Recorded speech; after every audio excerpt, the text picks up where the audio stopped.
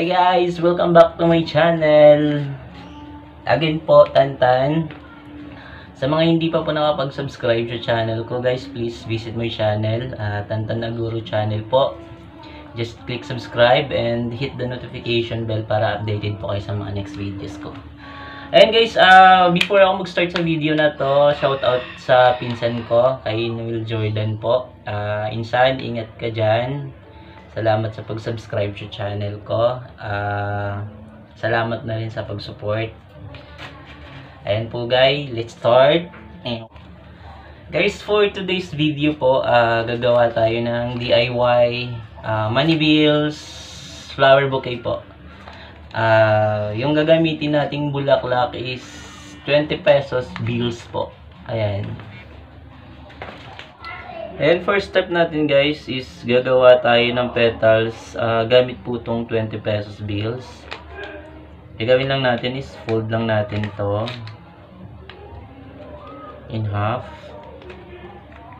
Ayan po.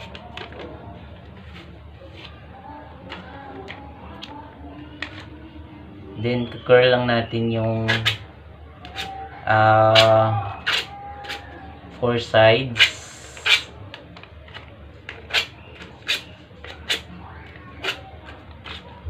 Ayan, bali, ito po yung labas ng magiging petals natin.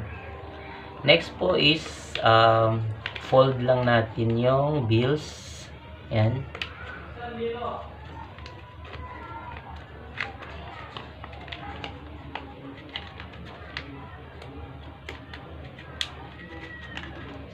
Ayan po. Bali, magiging ganito po yung labas ng bills natin. Parang ribbon po siya. Then, next step po natin is tatalian na natin siya ng tie wire sa gitna.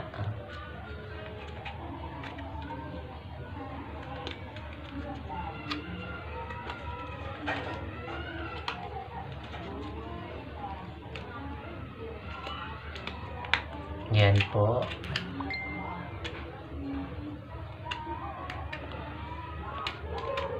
Ayan po siya guys. Then, stretch lang din natin yung pinaka-bottom po ng part. Ayan. Para umangat po yung bills natin. Ito na po yung pinakalabas ng petals natin, guys. Unang petals po siya. Next step natin, sa second bill po. Same lang din po doon sa una. Curl lang natin.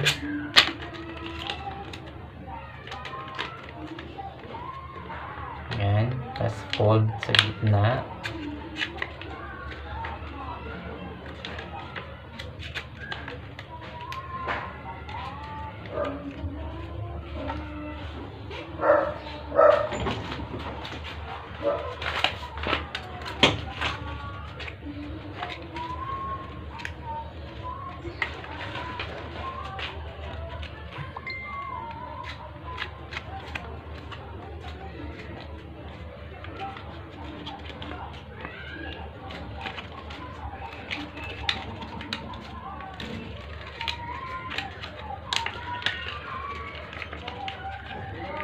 Po, second petal po natin.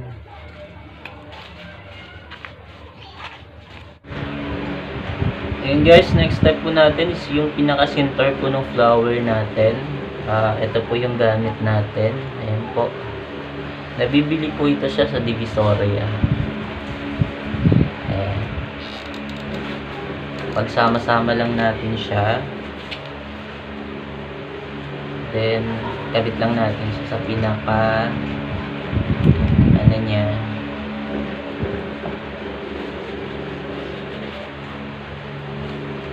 Ayan po siya guys.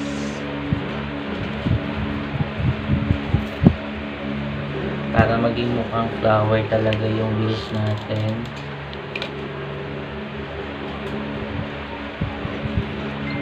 Ayan po.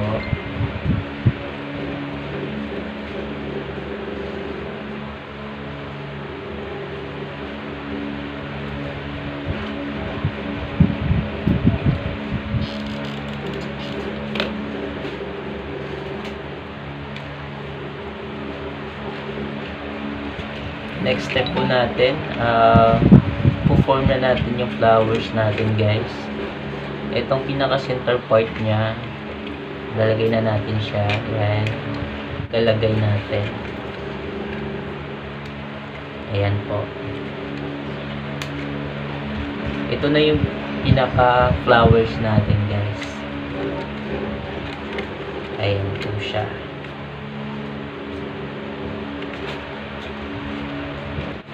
Then guys, ito na po yung pinaka-bulaklak natin.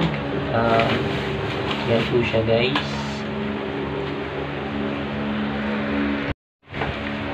Guys, next step po natin is yung dahon po ng flower natin. Ito po yung gamit natin, guys. Fold lang natin siya into half. Ayan po. Then, kukuha lang tayo ng parang triangle shape po na ano. Yan po.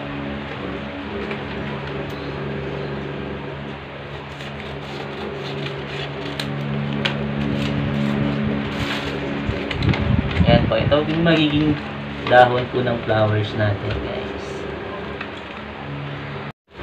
Next step po natin is fold lang natin yung magiging dahon natin. Ayan po. Sa dahon natin, guys, depende po sa inyo kung anong klaseng dahon po yung gagawin nyo. Ayan, fold lang natin siya.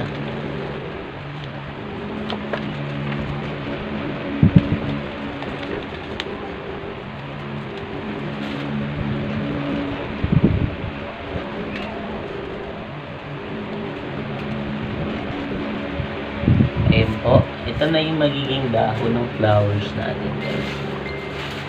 Then, fold lang ulit natin siya into half. Ito na po yung pinaka-form ng dahon natin. Ayan.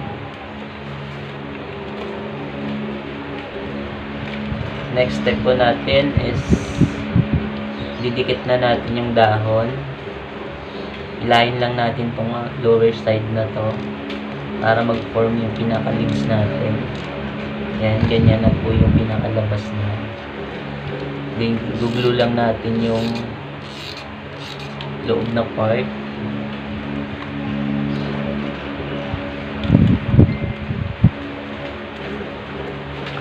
Yan po. Bali, ito na yung magiging leaves nung ano natin, ng flower natin. Yes. The next step, lalagyan na natin siya ng pinaka holder ng leaves niya. Yan po. Tie wire pa rin yung gamit natin. Dikit lang natin siya, guys.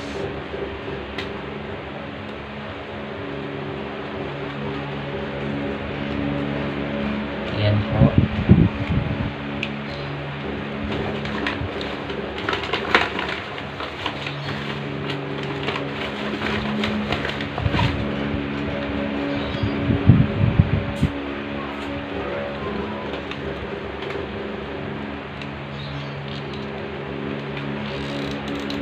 Then next step po, ipagdikit lang natin to silang dalawa. Yan.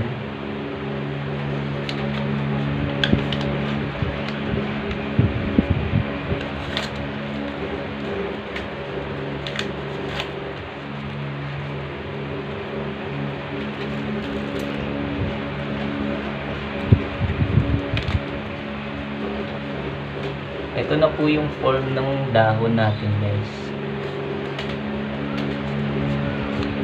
Ayan po. Then, konting bend lang natin yung wire natin pababa para makuha natin yung pinakadahon.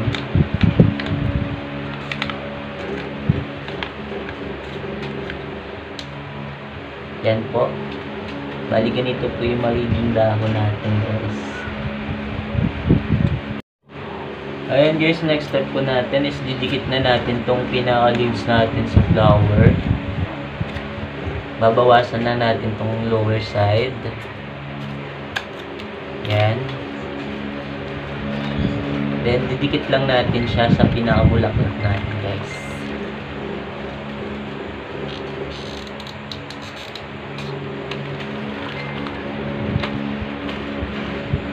Ayan.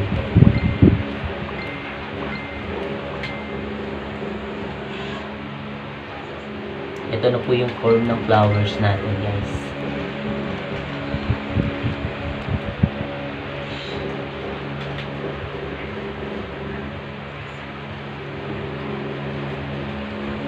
Yan. Ganito na po yung flower natin.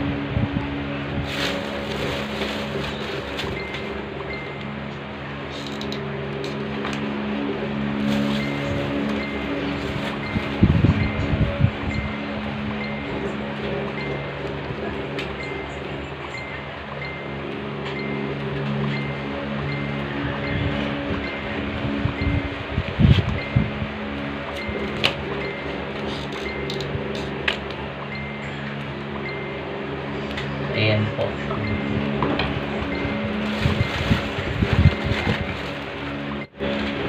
Ayan guys, ito na po yung mga nagawa nating flowers para sa bouquet natin. Meron tayong mga dinagdag. Ayan, yung ganitong pinaka-accent po ng flowers natin. Gawa lang din po ito sa tie wire, guys. Babalutan lang natin siya ng crepe paper para gumanda po siya tingnan. Then, i-bend lang natin siya paikot. Katulad po nito. Ayan po. Ayan. Guys, next step po natin is yung pinaka-accent po ng flower natin. Tie wire lang din yung gamit natin. Ayan po siya, guys. Ito po. Gagawin lang natin. Curl lang natin siya.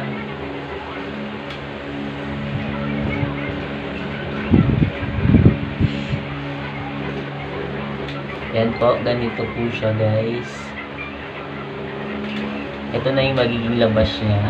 Ayan po. Ilahin natin siya konti. Ayan. Ganyan po siya, guys.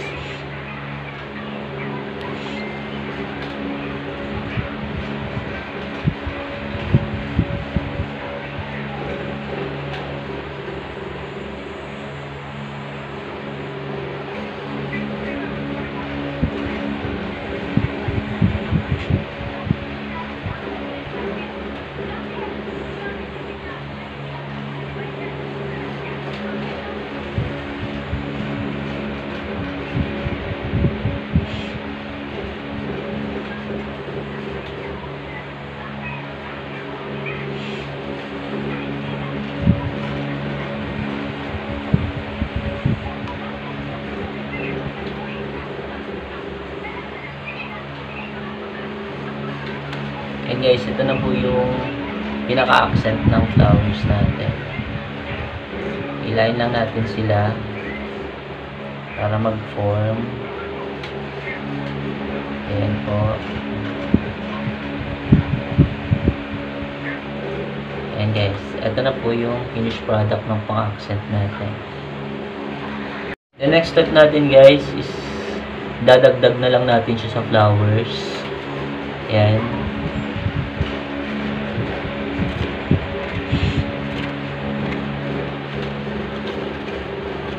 Ayan po.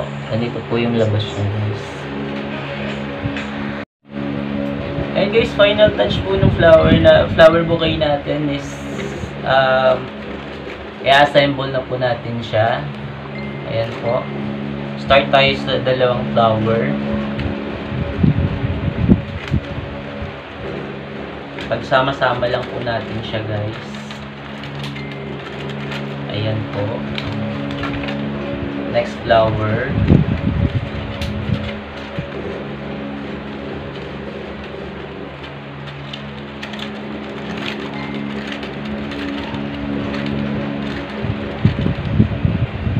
Next.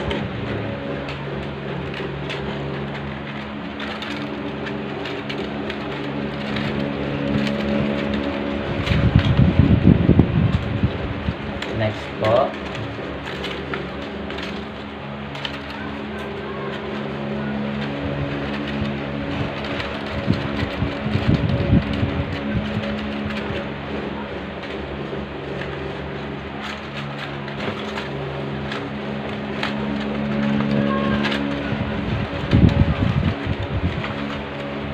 next flower.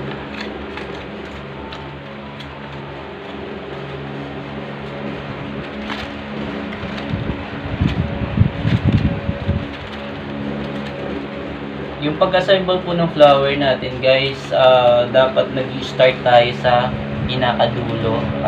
Unang flower, pababa po siya. Ganito po yung labas niya.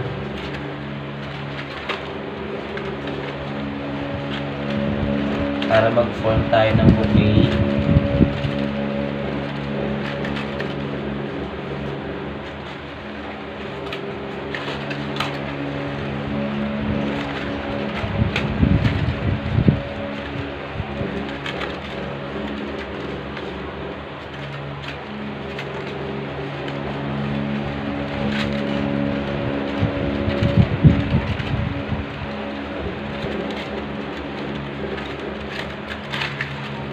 Yan guys, ito na yung magiging bouquet po ng flowers natin.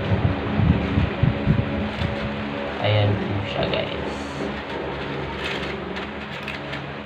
Guys, ito na po yung bouquet natin. Next step po natin is babalutan na po siya ng ng pinakabalot. Ayan po siya guys. Ayan guys, so balutan na po natin yung flowers natin. Ito po yung gamit natin guys. Ayan po, ilagay lang natin siya sa gitna. Dapat pagkalagay natin guys pantay para maganda po siya tingnan. The next step po natin is fold lang natin itong gilid. Yan.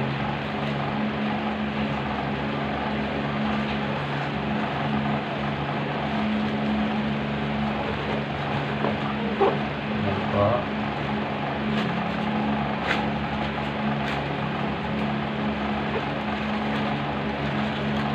Ito na po yung labas ng magiging bouquet natin guys.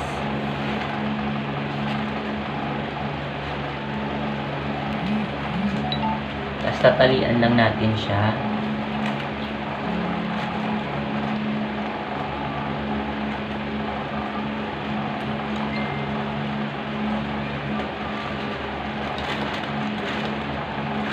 Dapat yung pagkatali natin guys secure para hindi siya matanggal sa balot niya.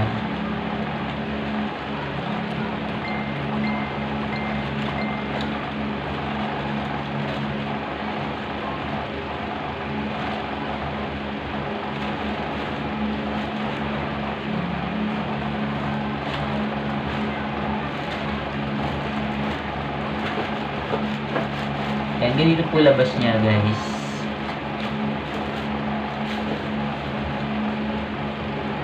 Next step po natin is yung upper part po nung balot natin. Dapat malalagyan din natin ng balot ng taas para maganda siya tingnan. Gagawin lang po natin is fold lang natin tong pambalot natin. Yan.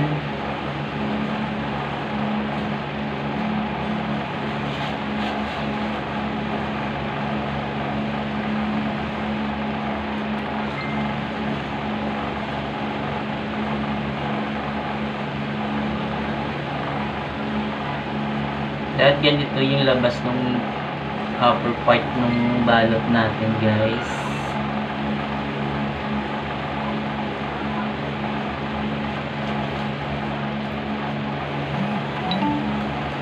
Tatalian lang natin siya sa gitna para magiging secure po siya.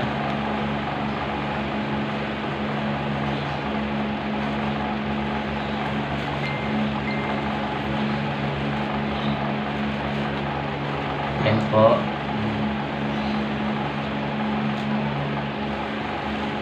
I-stapler lang natin siya guys para hindi siya bumuka. Yan po guys.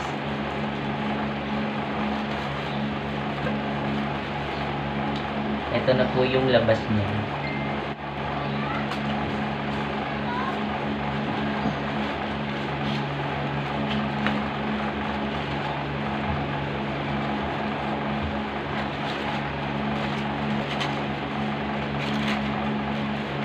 Ito po yung magiging labas niya guys.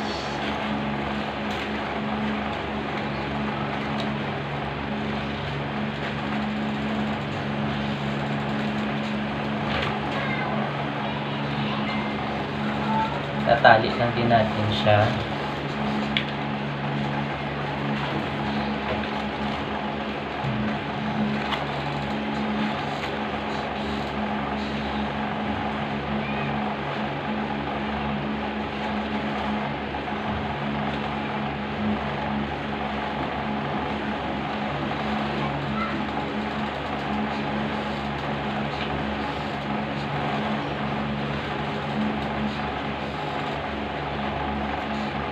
Pero mo ganito bro.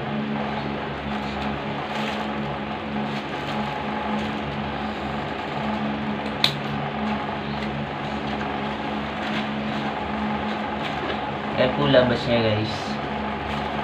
Medyo mahaba po kasi itong part na to. So kailangan natin siyang bawasan.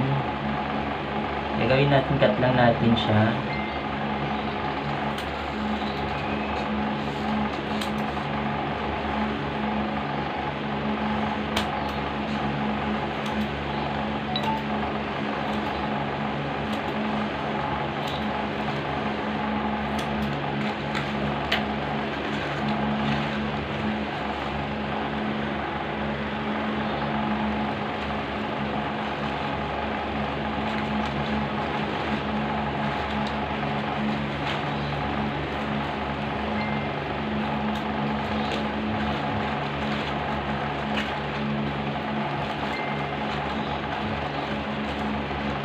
Ito po yung magiging labas po ng bouquet natin guys. Ayan po. Next step po natin is yung final po na balot. Ito po yung gamit natin guys. Sinamay po yung gamit natin sa final na balot natin.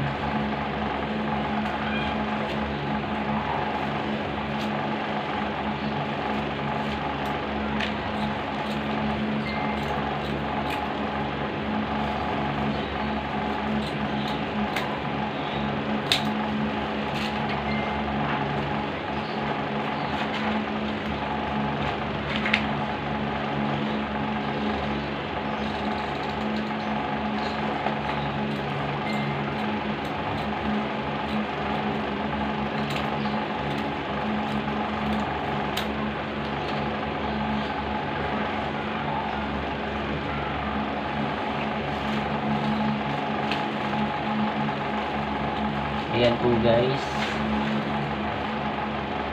Same lang din po dun sa unang ginagawa natin. I-fold lang natin to.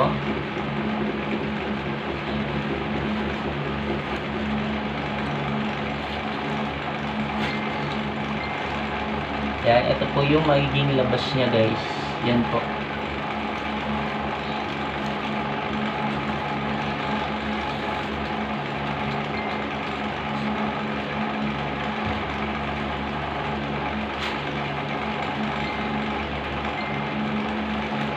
Yan po siya guys.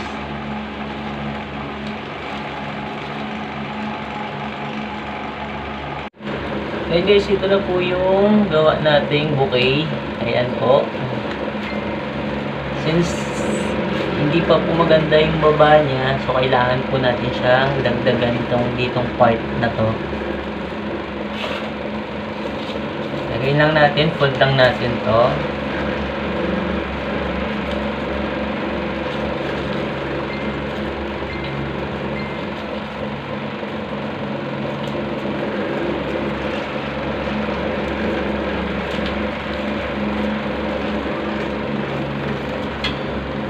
Po. Yan, ito po siya guys. Then dadagdag lang natin siya dito para mabuo po yung pinaka lower part niya. Dapat ganito po labas niya guys. Ayan po.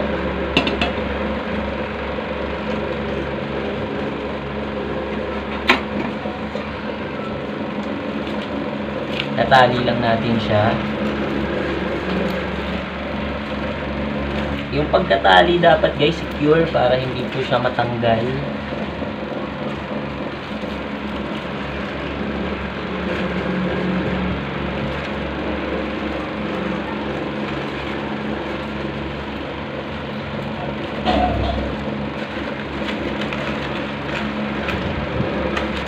Ayan po. Ito na po yung labas niya, guys. Ayan po. Next step po natin is yung pinaka-ribbon na po ng flowers natin. Dito po natin ilalagay na side. Ayun guys, ito na po yung mga ribbons natin para dun sa bouquet natin. Nagawa na natin siya. Ang gagawin lang po natin is pagsama-sama lang natin silang lahat. Ayan po.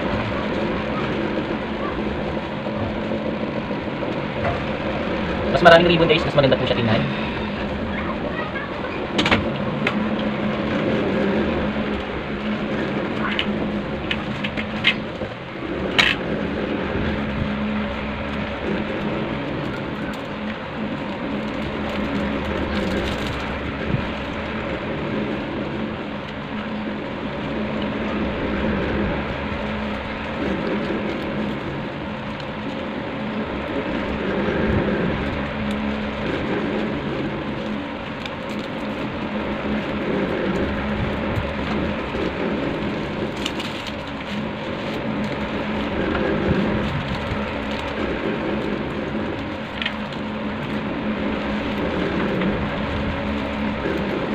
Guys, ito na po yung ribbon natin para dun sa bouquet natin.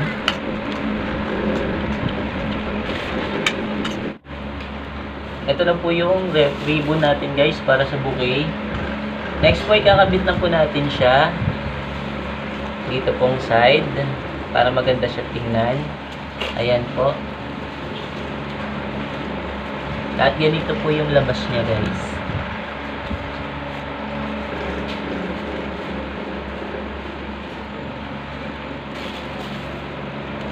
Tatali lang din natin siya.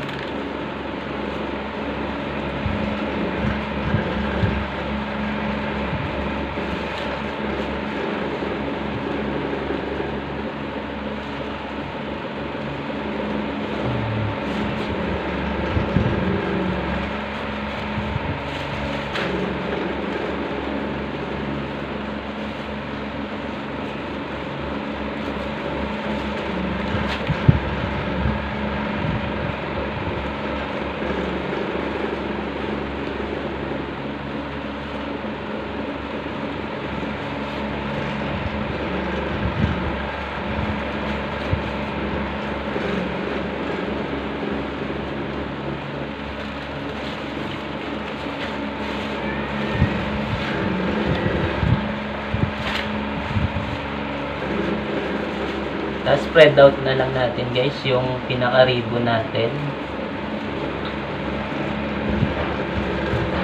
Yan guys, ito na po yung bouquet natin guys. Ito na po yung finished product ng bouquet natin. Ayan. Ayan siya guys.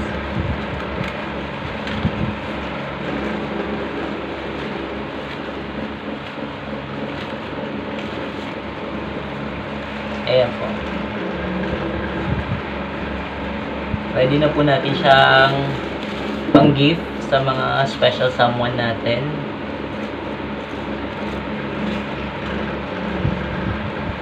Ayan po siya guys.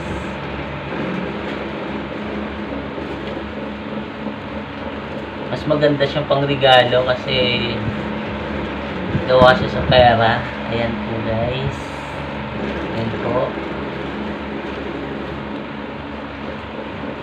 Alright, thank you for watching guys.